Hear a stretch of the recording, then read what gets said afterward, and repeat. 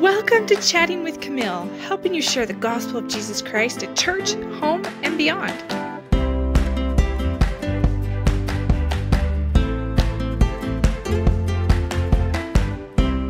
Welcome! In this episode, we're going to go over some more teaching tips for those young women in Young Men's Lesson. This week, we're going to specifically talk about how we can improve our worship of God. Worship is such a big, huge word. It covers so many different things that sometimes I think we forget to understand what it really means. When Adam and Eve were first placed on the earth, the Lord gave them commandments that they should love and serve Him, the only living and true God, and that He should be the only being whom they should worship. That's found in Doctrine and Covenants, section 20, verse 19. True worship leads us to salvation and lets us commune with God. There are some key ingredients to true worship, and we're going to do this with a recipe. In the end, if you add all these recipes to your bowl, you can go home and bake yourself some quick bread.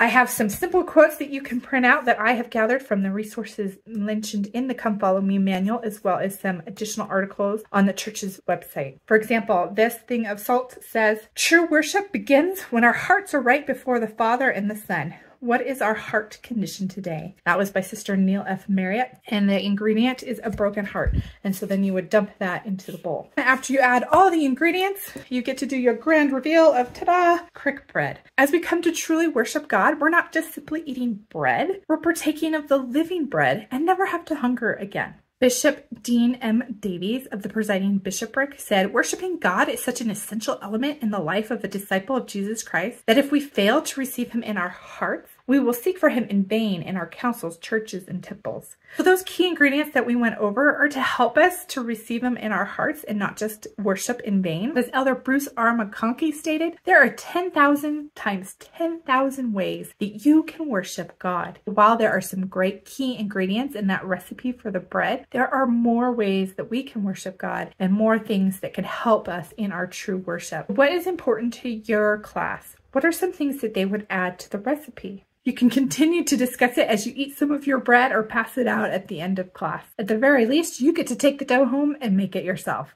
Idea number 2, we can worship anytime, anywhere, doing anything. In the Book of Mormon, Alma is teaching and being a missionary. He goes to the synagogues of the Nephites and they won't listen to him. They kick him out. And so then he goes and he finds the poor. In Alma chapter 32, verses 9 through 11, he says, "Behold, thy brother hath said, what shall we do? For we are cast out of our synagogues, that we cannot worship our God. Behold, I say unto you, do you suppose that you cannot worship God, save it be in your synagogues only? And moreover, I would ask, do you suppose that you must not worship God only once a week?" We can worship Him more than that, right? We don't have to just be in our churches once a week on a Sunday, and that's the only time we worship Him. We can do it all the time. The woman at the well, which is where this lesson really comes from, in John chapter 4, she was worried that it was unacceptable to worship God in Samaria, because that's what the Jews at that time were claiming. It must be done in Jerusalem. Christ teaches her that no, it is possible to worship elsewhere, and she ends up doing so.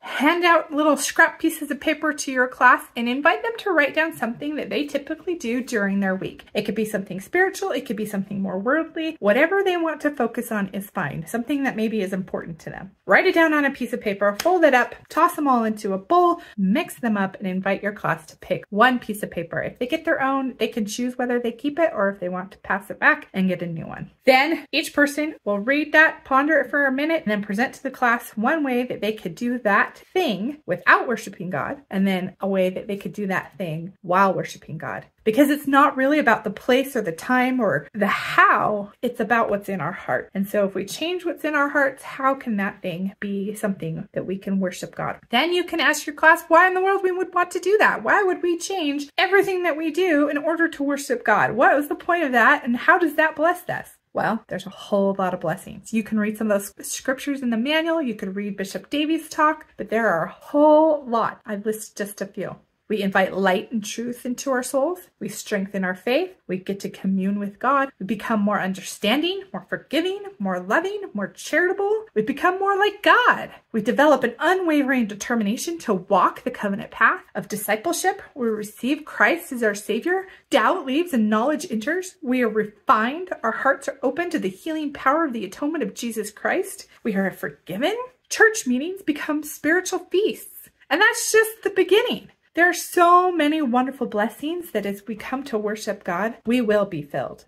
Let's move on to idea or point number 3. There is personal, family, and public worship that we participate in. We go to church, we go to the temple, we have family prayer, family scripture study, we do our personal ponderings and studyings and prayers, right? There's all sorts of things that we can do. Our meeting houses, our churches, they're dedicated as houses of worship. All who enter our church buildings with pure intent get nearer to the presence of the Lord. Think about that. As you enter into the church on Sunday, you are becoming closer to God. As we partake of the sacrament, the most sacred part of our worship services, we have an opportunity to commune with God. It is a sacred and holy setting. How then might we want to treat our houses of worship? How should we prepare to attend church? President David O. McKay stated, "When you enter a church building, you are coming into the presence of our Father in heaven, and that thought should be sufficient incentive for you to prepare your hearts, your minds, and even your attire that you might appropriately and properly sit in his presence." Are we being full participants in our public worship every single week? If not, what can we change? Elder Donald L. Hallstrom stated, "Are our minds and our hearts there, or are they somewhere else? Are our smartphones off, or do we text and tweet?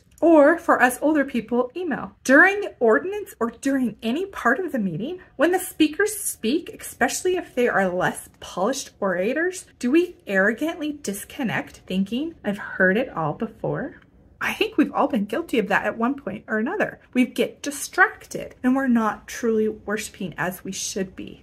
Do we, during the sacrament meeting, worship God, or are we worshiping something else, like our phones? Or when we go home from church, do we immediately focus our worship onto something else? How are we treating the Sabbath day? How are we treating our meetings? This is a great moment for quiet, reflective time, as well as maybe you can brainstorm as a class some goals that you have in regards to how we treat our church building during Sundays, as well as during our activities. How do we want to treat a place of worship, a place where we come to commune with God? If you are the last word, you probably have some additional responsibilities to clean up after church. We also take turns to come and clean our church buildings. How might we reframe the way that we think about those things when we remember what a special place that church building really is and what it can be for people each week? Idea number 4. Personal worship also includes meditation. President David O. McKay was a huge fan of this. He said we pay too little attention to the value of meditation. Meditation is the language of the soul. It is defined as a form of private devotion or spiritual exercise consisting in deep, continued reflection on some religious theme. It is a form of prayer. He continues, meditation is one of the most secret, most sacred doors through which we pass into the presence of the Lord. Can you think of when our greatest example, Jesus Christ, took time to meditate? President McKay called the place where Christ went to fast for 40 days and to talk with God as the Mount of Meditation. Look, for any time the Lord goes to be alone for a while, those are meditation moments. Before he teaches the Sermon on the Mount, after feeding the 5,000, Christ takes that time to meditate, to think and to ponder about those things that are most sacred. You can try a meditation exercise in your class. If you've never done it before, don't worry, there are some helps for you. Something important to remember is that meditation includes that reflection on the religious theme. It is not an empty mind, it is a focused mind on those things of God. Brooke Snow, she's a great resource. She has some great meditations that you can use for free if your ward is okay with that. If you go look up Brooke Snow's podcast, just look up Brooke Snow. Look for the ones that are called Meditation in Motion. They're shorter episodes and she walks you through a guided meditation experience. A great one to start with that's under 5 minutes is Yahweh, Breathe the Name of God. It's a great short exercise. It might be a little awkward at first as you get used to being still and quiet and just thinking on those things yourself. But it's a great exercise and a great way to bring in the spirit as we focus our minds on the sacred. Now, I didn't even touch upon worshiping through music. I figure it's probably going to come up organically because we think of music all the time when we think of worship. But if you need another idea, it's definitely one that you could focus on. Play some music, read a hymn, listen to the new youth theme music. How does music help you worship? How can it help us worship throughout the week?